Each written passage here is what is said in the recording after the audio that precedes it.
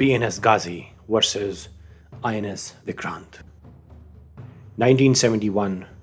The third war between India and Pakistan was looming, and the Indian Navy was conducting a threat and capability analysis in preparation for it. A major part of the capability analysis included the decision on how to best use its only aircraft carrier, INS Vikrant. Indian Navy's first aircraft carrier, INS Vikrant, was commissioned in 1961. It was the only aircraft carrier the Indian side possessed at the time, and hence was the crown jewel of the Indian Navy. It was expected to play a major role imposing the naval blockade between East and West Pakistan during the war. In early 1970, when it was clear that the war was imminent, INS Vikrant was immobile in Bombay due to serious leaks and cracks in its boilers. These cracks and fissures could not be welded, which meant it would be very difficult for the aircraft carrier to work up sufficient speed to launch its aircraft. Admiral Nanda, the chief of Indian Naval Staff at the time, decided that he wanted to see for himself as to what were the actual capabilities of Vikrant. Trials were carried out in May of 1971 to assess the capability and discuss the role of INS Vikrant in the upcoming war.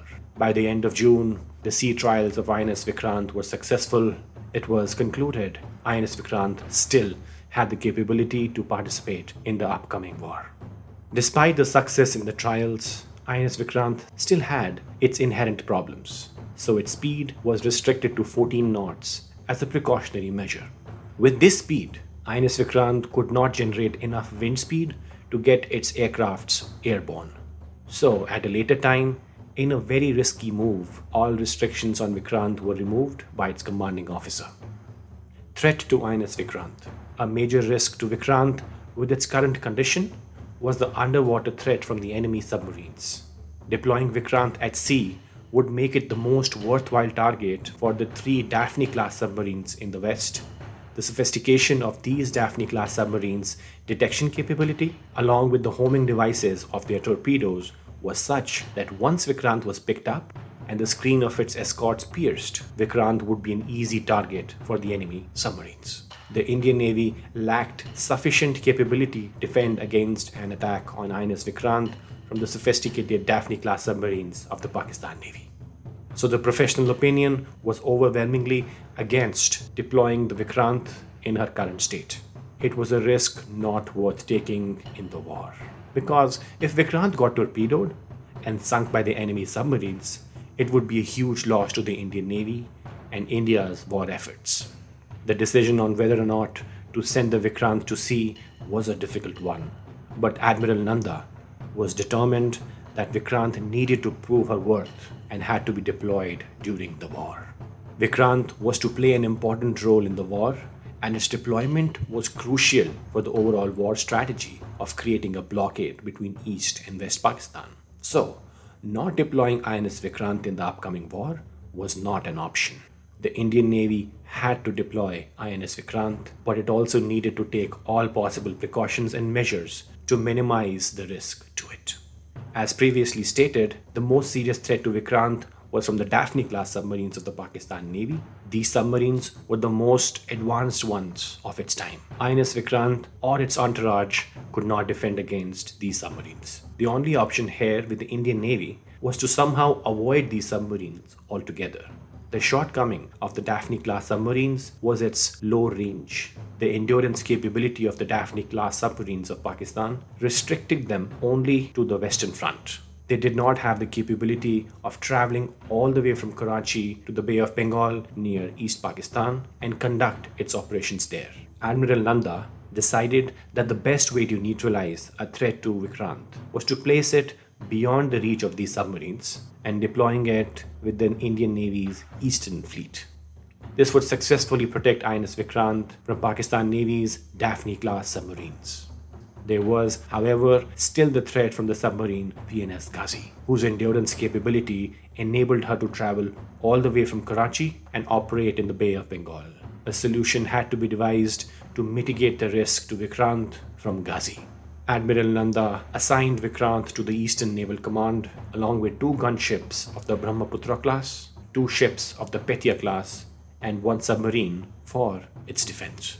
To further mitigate the threat to Vikrant from Ghazi, the Indian planners employed deception measures to distract Ghazi away from Vikrant.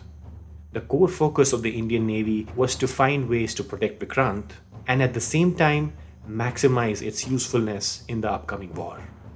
Signals intelligence, radio interception. During the preparation to the war, Lieutenant General J.F.R. Jacob, the Chief of Staff of the Eastern Command, insisted on the Eastern Command having its own signal intercept unit. It was fortunate that he was able to ensure this happened because the unit was not only able to intercept Pakistan's communication between West and Eastern wings, but it was also able to break the Pakistan Naval Code. The focus of the Eastern Fleet Commander of the Indian Navy was to use deception techniques to protect INS Vikrant from an enemy attack, most likely from PNS Ghazi. An old destroyer, INS Rajput, that was located at Vishakhapatnam was instructed to use INS Vikrant's call sign 20 on a low-grade cipher to keep requesting for large quantities of logistics as would be required by Vikrant. The signals initiated by INS Rajput using Vikrant's call sign demanded rations, fuel, oils, lubricants, equipments, clothing, and stores, which in quantity and type indicated that these requirements were for an aircraft carrier at Vishakhapatnam.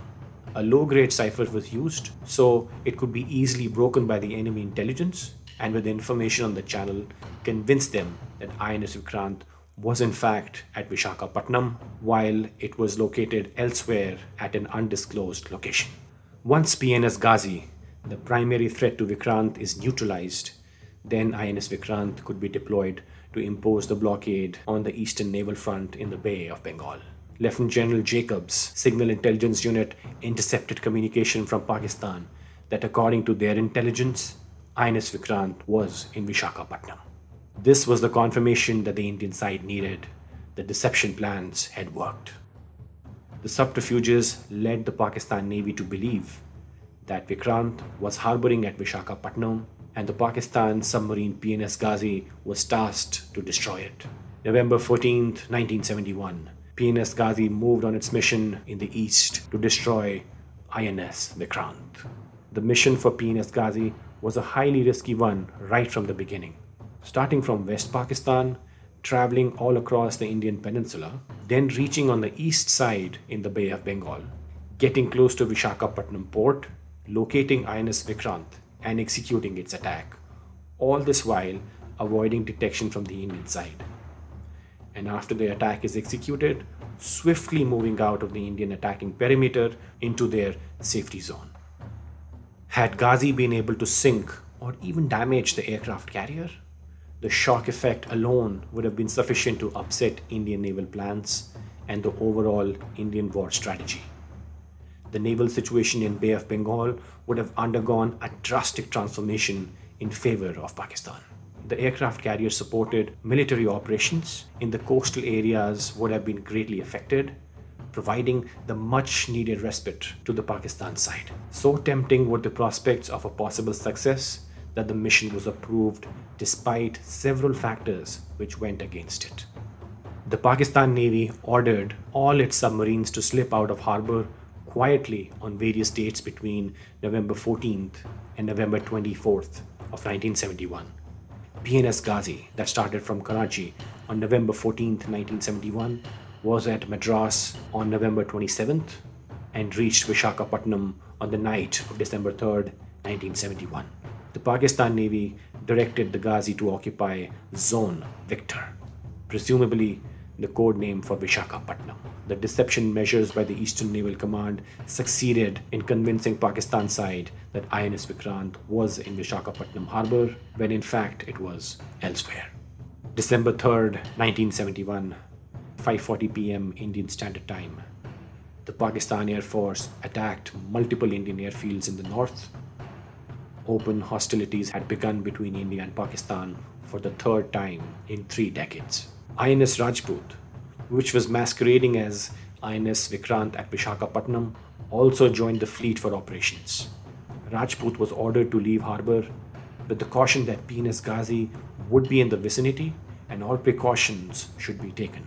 Rajputs sailed just before midnight on December 3rd, and while proceeding along a narrow channel, about half a mile ahead, saw a disturbance in the water. Presuming that this could be the enemy submarine PNS Ghazi diving, the captain of INS Rajput ordered depth charges to be fired.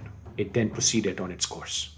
A depth charge is an explosive charge designed to be dropped from a ship or aircraft and to explode underwater at a preset depth. This is generally used for attacking submarines. 12:15 a.m. December 4th, 1971. People all over India were waiting to hear the Prime Minister's broadcast to the nation. This is when a loud explosion was heard in Visakhapatnam harbor. Many heard the explosion and came out of their houses thinking it was an earthquake.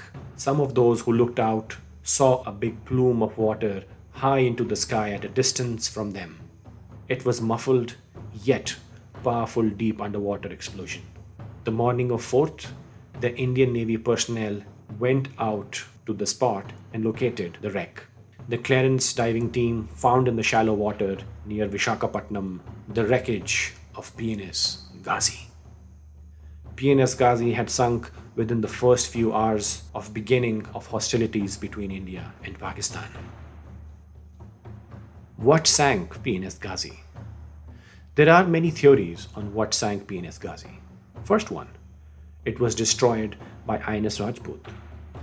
The first possibility was that PNS Ghazi was sunk by INS Rajput, since the explosion of Ghazi was heard only a few minutes after Rajput fired depth charges targeting Ghazi.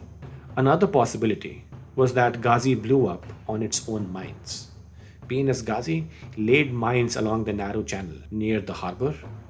There is a possibility that it drifted back on the mines it was laying, which blew it up. A third theory was that there was excess accumulation of hydrogen gas, which ignited and exploded the submarine. Several officers who were involved in the investigation of the wreck of Ghazi agree with the last theory that the explosion was caused due to accumulation of hydrogen. Signals sent by Ghazi, recovered from its message logbook, state very explicitly that the submarine had a major problem of hydrogen buildup inside. Perhaps when the buildup of hydrogen exceeded safety limits, the explosion took place, which also blew up all the ordnance Ghazi was carrying. With the destruction of PNS Ghazi, the biggest threat to INS Vikrant was neutralized. INS Vikrant was now able to carry out operations in the Bay of Bengal without any major threats from the enemy.